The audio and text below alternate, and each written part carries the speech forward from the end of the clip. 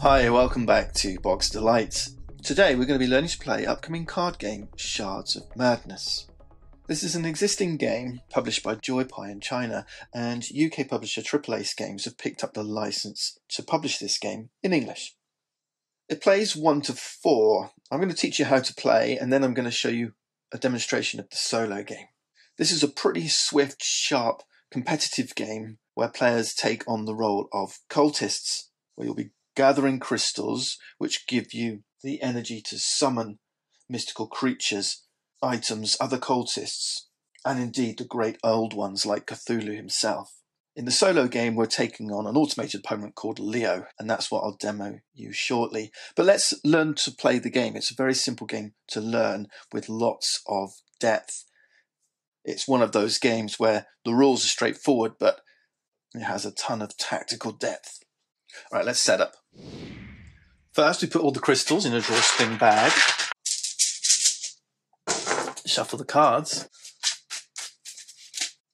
Draw 7 and place them in a row to create what's called the altar. Take the rest of the deck and split it equal to the number of players. So if there was 2 players, 2 decks. If there was 3 players, 3 decks. 4 players, 4 decks. And place each deck between 2 players.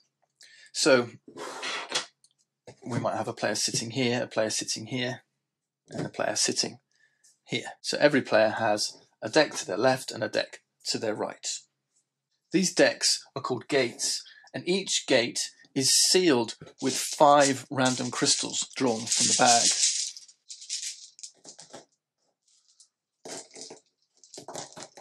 Okay.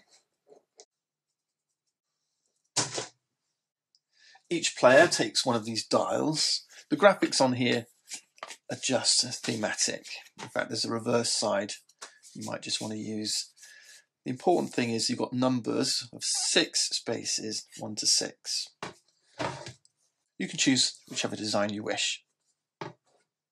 Each player starts with 3 crystals. Place them beside your board.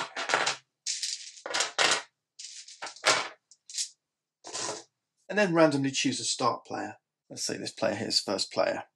The player to their right takes the Leo token, or standee. This Leo the Elder marks which player will take the final turn of the game. Remember, your objective is to get 6 cards. The first player to get 6 cards in their player area triggers the end of the game.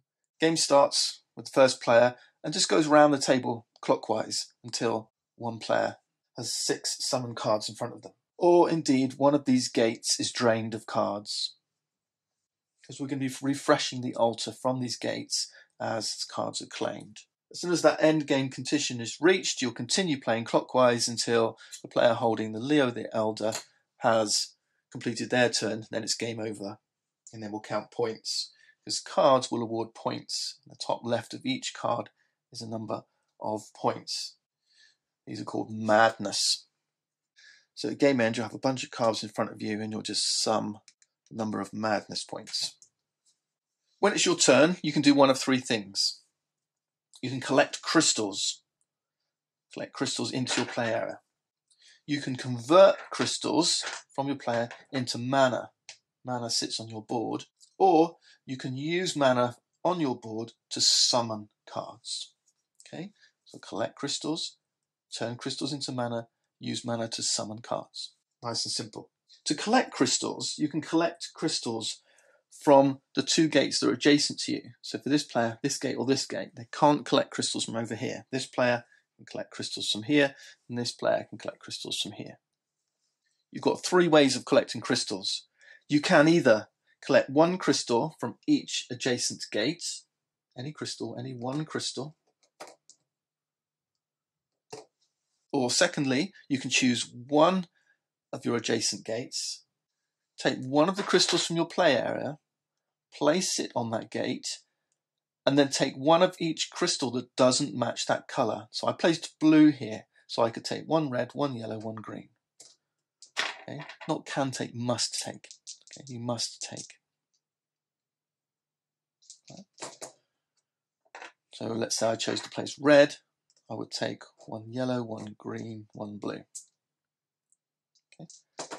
Or maybe if I placed yellow over here, I would take blue, green, red, purple. Okay.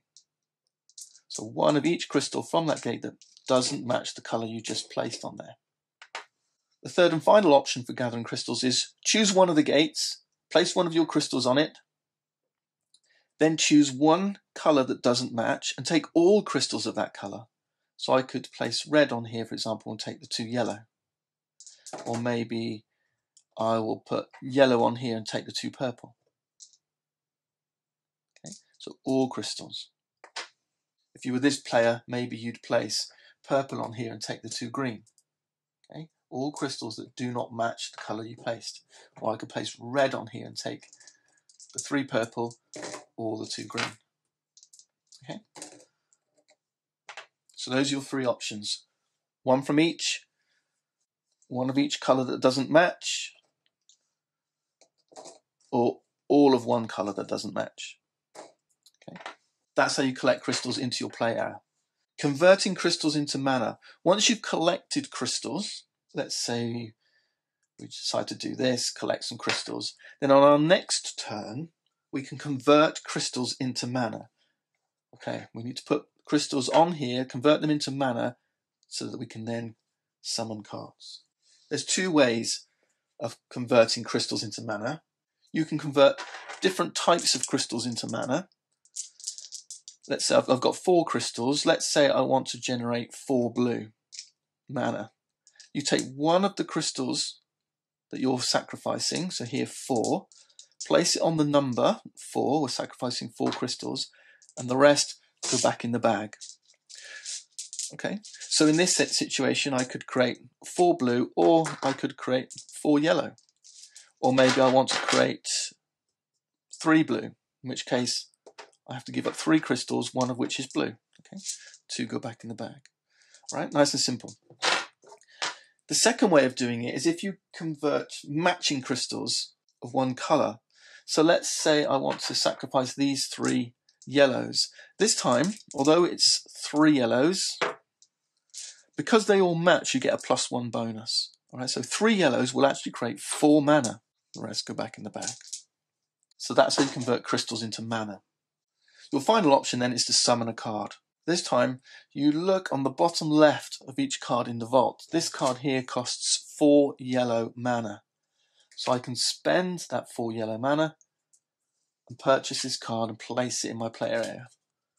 Okay, I've got 5 madness. Let's say I had these crystals. Okay, and let's say I gave up these 5 and created 5 purple mana. And then I can, on my next turn, purchase Shantak. This one only costs 4. So I spend 5, and that takes it down to 1. Crystals in the middle here can't be spent. Instead, they'll count as what's called experience for future summoning. Let's say I had 3 mana here. From now on, this 1 here will mean every card that costs purple will cost 1 less. So this one here, this Shantak, instead of costing 4, will only cost 3. If I had 2 purple crystals here, this is 2 experience. Every purple card now comes at a cost of -2. So Shantak here, instead of costing 4, would only cost 2. So one of the strategies involved in this game is understanding how to spend your mana. Let's say I've got a situation like this, actually, or even like this. Let's say I want to buy Shantak. I've got 4 mana here. I could spend this 4 mana and pay for it. Job done. But there's a better way. I could spend 1 of this mana, this 2, put that in here as 1 experience. Now I've got to pay 3 more. I'll take the 4 down to 1. Okay, I've paid the 4 mana, 1 from here, 3 from here, and I've gathered 2 experience for the future. Every purple card in the future will cost 2 less. So you can see simple rule set, collect crystals, convert them into mana, buy cards. Suddenly there's an extra layer of depth because you're also trying to spend your mana, collect, convert to mana, and then spend it in such a way as to gather experience to make these cards cheaper in the future. Lots of interesting decisions. Additionally, when you summon a card, what you'll notice is they, as well as having a cost, they also have text on the bottom here. So let's have a look at some of these cards. There's 4 types of cards. This icon on the top right tells you that this is an item, this is a mythical creature, this is a great old one, and then 4th, cultists. And each type has different types of effects. So this card here says, after performing a mana action, you may keep 1 discarded crystal in your hand. And then this one says, sacrifice this card. So although you may summon cards, they stay in your player area, but you can sacrifice them if they say you can. That means you just discard it and it no longer counts. You don't have its 4 victory points anymore. You sacrifice it to move 1 crystal from any seal to your dial as 3 mana. Crystals on gates are sealing those gates. Okay. Right, we've got another rule to learn. When you're collecting crystals, what happens when you remove the last crystal from a gate? Let's say you choose to remove 1 on your turn. You collect crystals, 1 from 2 adjacent gates, because you're trying to collect green, let's say. So you have to green from here and a green from here. This gate no longer has crystals on it. If there's no more crystals on the gate, then the seal is removed. What you do then is you draw the top 2 cards from this deck. This is the final rule and the last complication, really. You draw 2 cards from the top of that deck. You can look at them, and then you can keep 1. So let's say I decide to keep Cultist of the Earth. The one you keep, you place face down and tuck it under your player board.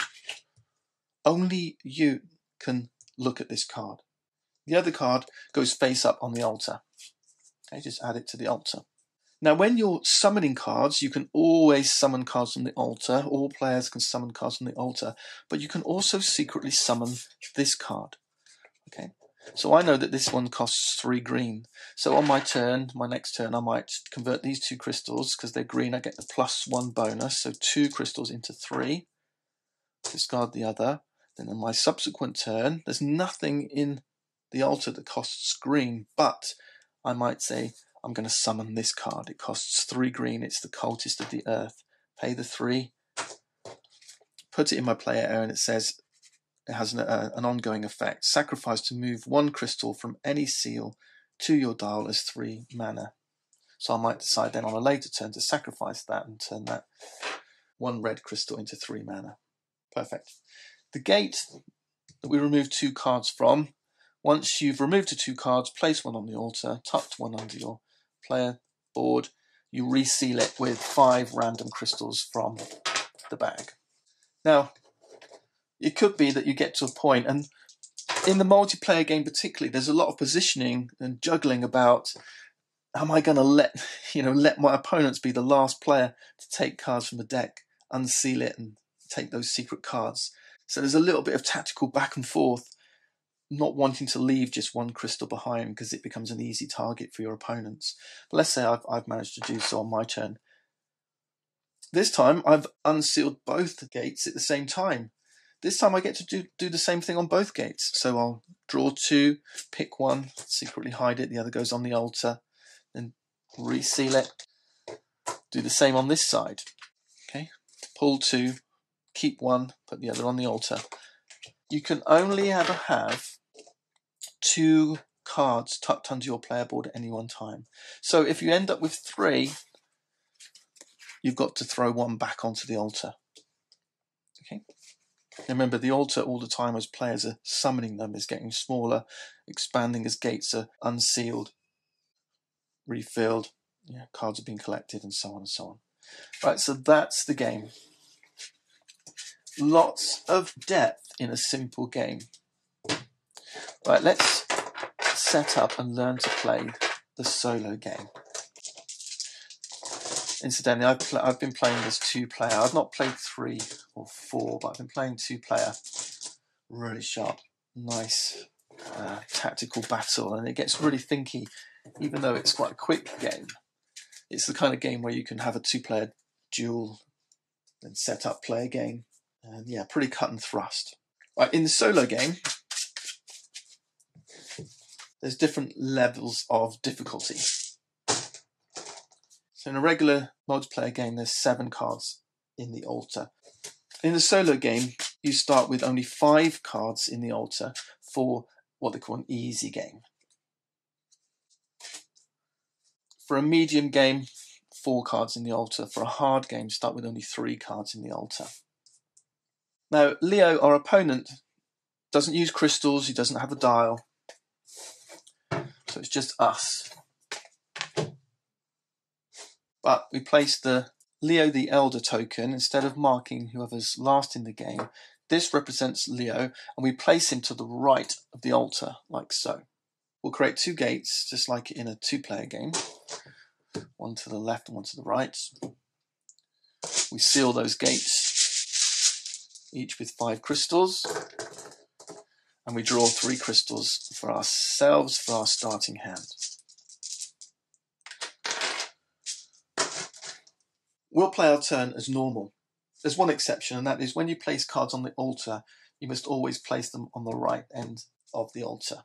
Okay, because the order now becomes significant.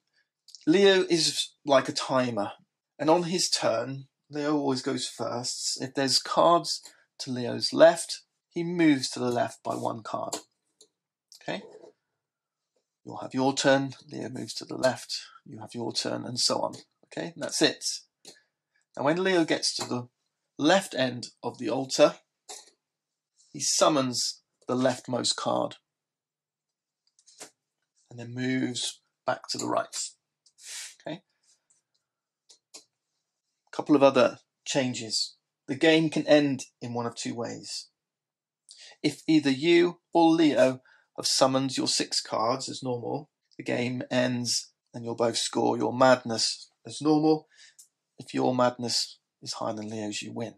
The second way of the game ending is if the final card of the altar is summoned. Once that final card is summoned, the game ends immediately and you lose. Now, I've probably changed the order here a little bit, but it doesn't matter. I'm just doing a little demo for you. So in the solo game, there's a little bit of... you've got 2 things to think about. First, you're trying to keep your score ahead of Leo's, but also you want to make sure that you're removing the seals from these gates so that you can get more cards onto the altar. Remember, when you remove the last crystal from a gate, the seal's removed, you draw 2 cards, you place 1 on the altar and you keep 1. So you've got to keep that in mind. You don't want the game to finish too soon. Okay, Leo goes first. That's it. Now, Cthulhu's here. Blue would be good. There's no blue here, so we're not going to be able to catch that just yet. But there is a quick win right here, right? So I can, on my turn, I can convert 2 yellow into a 3. What might be better is to try and score the big points and let him have this one. So what I might do instead is gather crystals by placing a yellow on here and grabbing the 3 purple. His turn. And I might put the yellow on here and grab the 2 green. His turn. I've got 6 crystals here. I think I'm going to use them to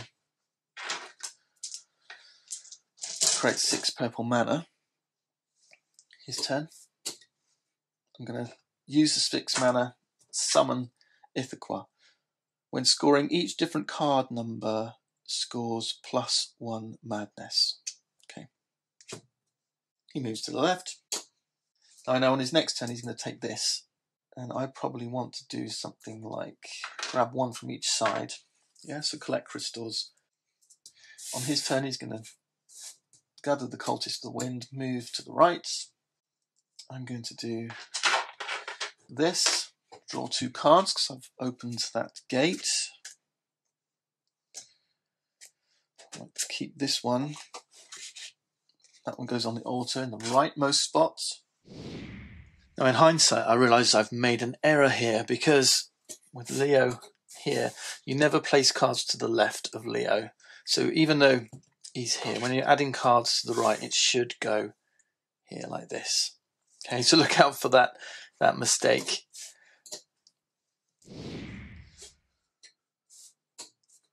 His turn, he goes here. I need to reseal that gate.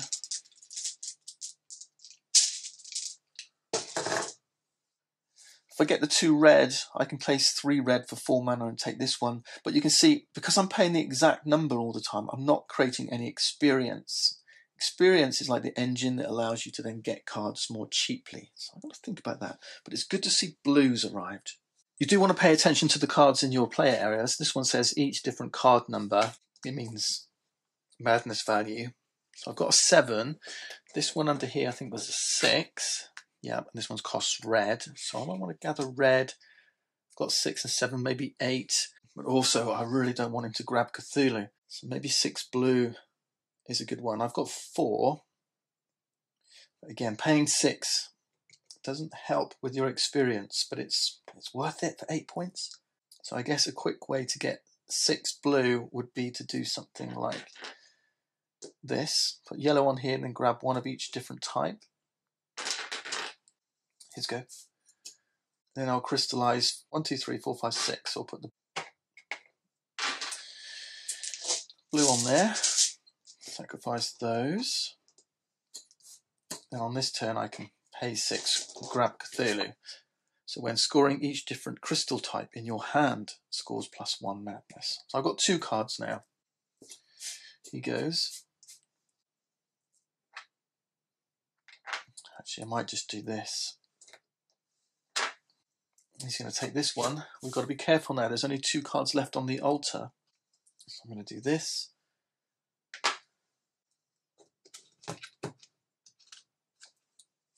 He's going back to the right. Draw to keep 1. Sacrifice, sacrifice. Yeah, they're both pretty much the same, aren't they? So do I want red or yellow? That's the only question. There's red, so I'm going to put yellow. I'm going to put yellow. Okay, his turn. Oh, reseal. Give it a good old shake. 2, 3, 4, 5. One thing I think would be great is to have a bigger bag. I think the guys might be considering that. And there's an opportunity here to remove the seal on this one, which I think I'm going to do. Let's do that. Okay, let's put this one, Cultists of Fire. And actually that was a good call because now I've got lots of cards here. I might just pop that one back here. All right, good play. We've got 5 cards back on the altar. We'll reseal this one. Keep doing this out of turn. Seal it, then he takes his turn. Oh, lots of blue. Let's give up 6 crystals. And we'll put that red on here. So remember, give up 6 tokens, you get to place 1 of them on your dial in the 6th spot. Okay, then I can spend this. Let's put the Necronomicon into play. It costs 5 red crystals. Okay, so 6 goes down to 1, and now I've got 1 experience. This one says, each turn you may move 1 crystal to this card from your hand, and then when scoring, each crystal type on this card will score +1 madness, +1 point. So we could potentially move this on here, but not yet, because he's taking this. Moves to the right, so he's got 3, I've got 3. We're doing well though, because our points are higher than his. He's got 13. Yeah, we've got more, 21. So what I think I'm going to do is put the red on here, grab those 3 yellows. And I'm going to crystallize those 3 yellows. Because they're matching, it's because a +1 bonus, so we put a crystal on the 4. And I'm going to buy Cultist of the Wind, that goes down to 1. Because I need to pay 3, right? 4 down to 1. This one says, sacrifice to move 1 crystal from any seal to your dial as 3 mana.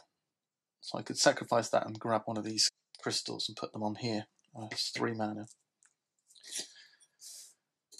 Okay. grab one of each. Now I'm in danger now, and there's nothing I can do about it. So I think I want to do this before he moves to the right.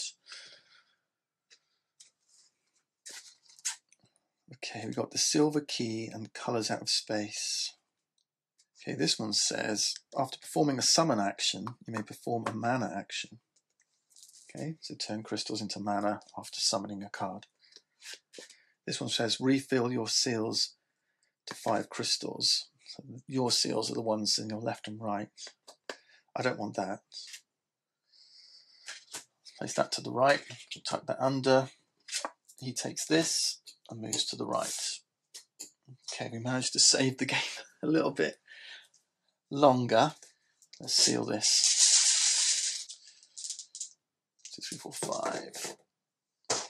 I want to take another red, I think. So I might place a blue on here. Grab one of each colour that's different. Then take the mana action. 2 becomes 3. It's always a minimum of 2. All right. 2 becomes 3. Moves to the right. Let's place a yellow here, grab those 3 blues. He goes here, then I'm going to grab these 2, which unlocks this one. I don't want that. I'm going to keep that one and toss this one, I think. Keep those 2. Reseal. We're nearly there. 1, 2, 3, 4, 5, and I think he's going to take that one. So he's at 5 cards, I'm at 4. So we do want to grab a couple more cards if we can. Yeah, I'm going to purchase this one. I've got 1 experience, so it's only going to cost me 2 instead of 3. So it's going to cost me 2 mana. I'll buy this. It says sacrifice to move 1 crystal from any seal to your dial. I'll take this. Cool. He goes. Then I've now got 2 experience on red. So this one's only going to cost 4 red. I don't have any red. So I've been forgetting to place crystals on here. This is why you need to keep them face up. Let's assume I've done that a couple of times. No, I can't cheat. I can't cheat. So I'm going to crystallize. 1, 2, 3, 4, 5.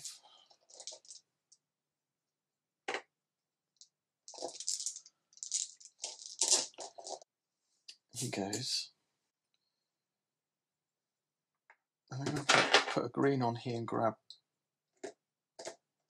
No, I don't think it matters. Just going to do that. And then I'll immediately end the game before he has a chance to buy this by paying for this. It cost me 4. And I've got the 6 I need. I should have done something like that as well. I was forgetting to do this each time. But that's it. We've got 6 cards. That's immediately ending the game. And then we score our madness. That's 2 points there, obviously, for that one. Plus 6. Actually, this one lets me perform a collect crystals action. So I should have been able to do something like this. Okay, so 6, 7, 8, 13, 21. This one says each type of crystal in your hand scores plus 1 madness. 22, 23, 24, 25, 26. 30, 34, 41. Each different card number scores plus 1 madness. 41,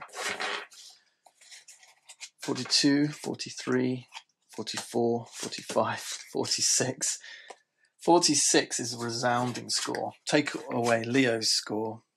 46, take away 12, 19, 24. 46, take away 24 is 22. So we won by 22 points. A good victory. So actually, that one played out well, but that was on easy mode. Okay, that was on easy mode. Like I say, there's medium and then there's hard. So I should play on medium next, try and beat that, then go up. And if you want to, you can keep replaying levels, trying to beat your score. But it gives you a short, sharp problem solving. The solo game does play very different to the multiplayer game. With the multiplayer game, it's a lot of trying to outwit your opponent, and I really recommend it. But if you want a little solo game that just plays really quickly and gives you some little puzzle, then Shards of Madness is really cool. So look out for it. I hope you enjoyed this little presentation. Thanks for watching.